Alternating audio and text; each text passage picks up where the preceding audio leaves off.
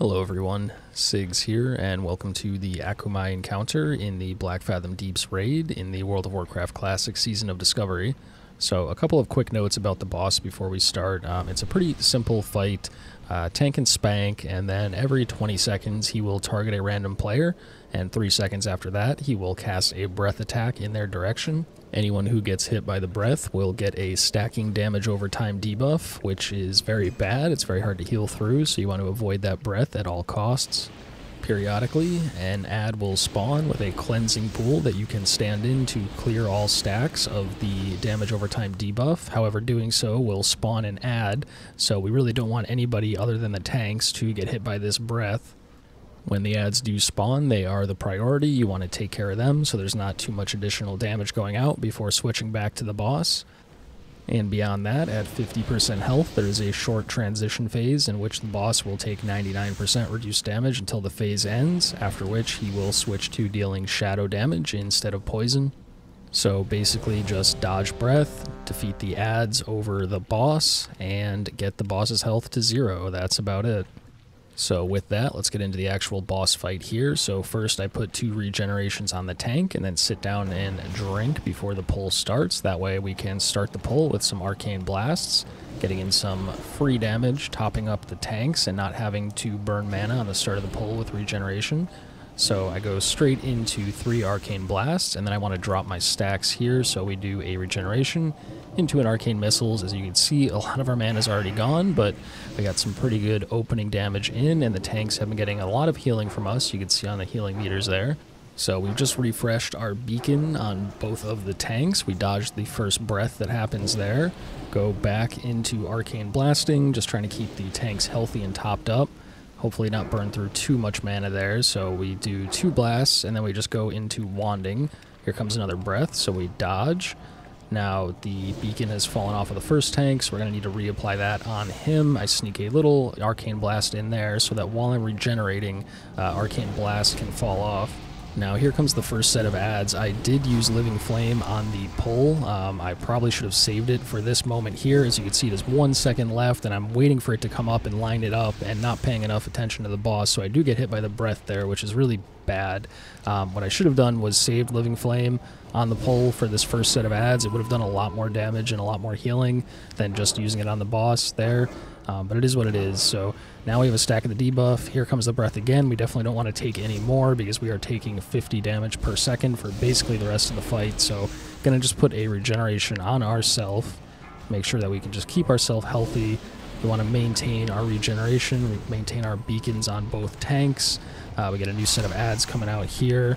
I am running around. It is the phase transition, so the boss is taking 99% reduced damage right now, so we're just using this time to refresh our regenerations, and if we want to get any healing, we're going to need to hit the ads, so cleaning up the ads with single target. Again, would have been great to Living Flame and Arcane Explosion them to get a lot of extra damage on the meters and get some extra healing out, but we are pretty low on mana, so that's hard to do. We drop an Arcane Missile there, and we're just refreshing our rejuvenations because evocation is about to come up here, so I actually want to dump as much of my mana as possible right before I evocate to get the maximum amount of additional mana. Just wanding, waiting the extra couple seconds for evocation. Now it's up, so I'm just going to burn through whatever mana I have left here with regeneration on both tanks to make sure they have fresh beacons. Now I'm totally out of mana, so we're going to evocate. Just want to make sure that there's not about to be a breath when you cast evocation like I did here.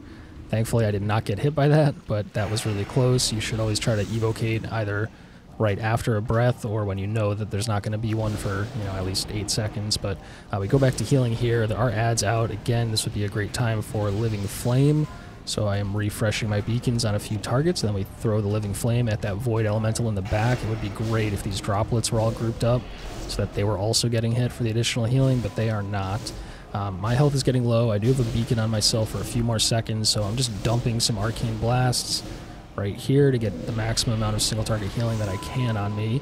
I want to keep regeneration up on the tanks. That's going to let our stacks fall off so that I don't need to actually cast an Arcane Missile because that takes a lot of mana. refresh rejuvenation on myself, back to arcane blasting for single target healing.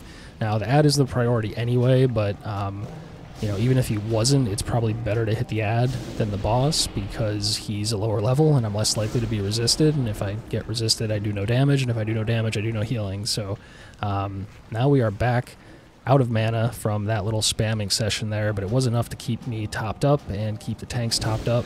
Throw a bandage on myself just because I'm getting very scared and pretty much out of options. Beacon has not been on the tank for a while, so they are getting really low. I go ahead and throw my last Living Flame here on the Void Elemental. Again, not on the boss because the Void Elemental is a lower level. Even though the boss is so low, we want to just finish him off. I want to get any additional ticks of healing in, and I want to hit the lower level target so that I don't get resisted. And thankfully, even though that was some pretty poor mana management and got a little scary and lost a couple people at the end there, it was enough to defeat the boss. So the boss is defeated.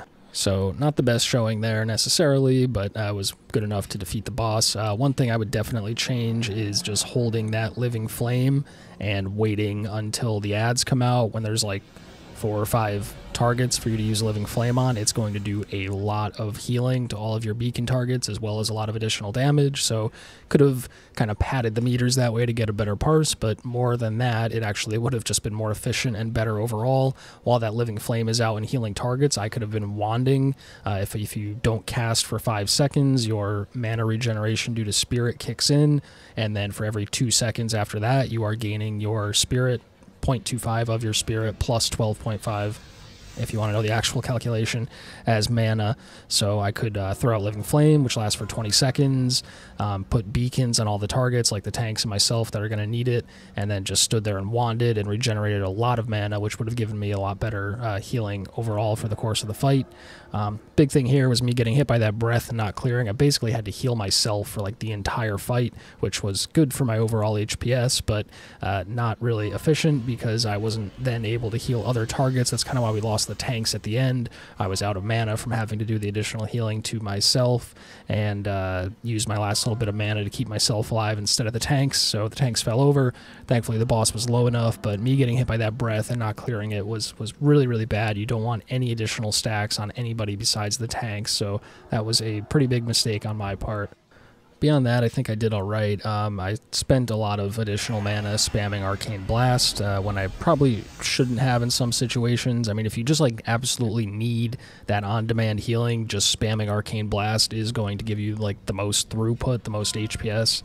But what I should have been doing is after every 1 or 2 Arcane Blasts, throwing out a Rejuvenation to let the Arcane Blast stacks fall off, or maybe even using just a rank 1 Arcane Missiles just to clear stacks and then go back to spamming in those situations would end up being a lot more efficient.